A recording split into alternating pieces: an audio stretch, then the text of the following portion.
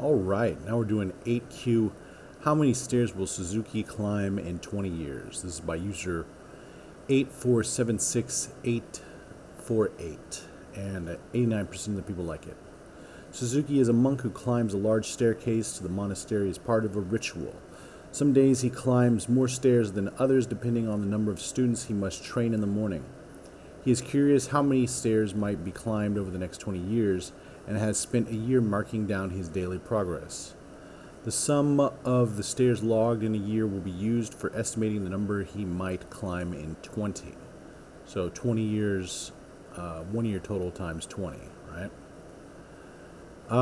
You will receive the following data, we will receive the following data structure representing the stairs Suzuki logged in a year. We will have all data for the entire year, so regardless of how it is logged, the problem should be simple to solve. So stairs, a full week, and then blah blah blah. All right. Make sure our solution takes into account all the nesting within the stair array. Each weekday in the stairs array is an array. All right. Our function should return the 20-year estimate of the stairs climbed using the formula above. I guess this one. And then here's some other stuff. Alright, so this one, we're going to be using the reduce method twice. Alright, we're going to have to reduce, we're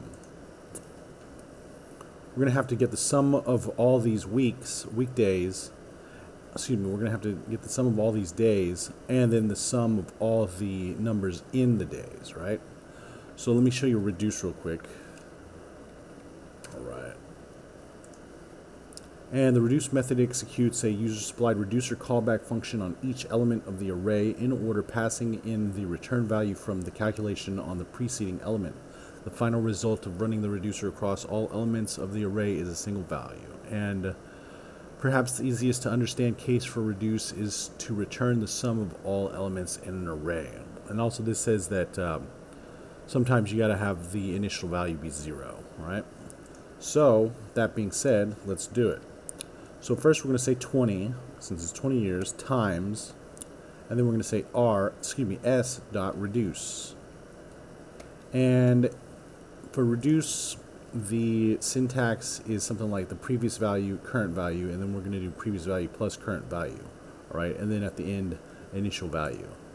So let's do prev1, cur1, and then we're going to say prev1 plus cur1, and then the cur1, since this is just the days of the week, we're going to say dot reduce again, and we're going to say prev2 cur2, alright, and then we're going to say prev2 plus cur2.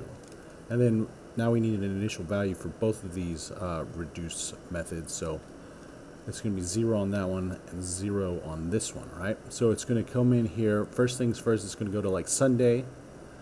It's going to go, first it's going to go Sunday, and then it's going to go inside Sunday, and it's going to add all these together.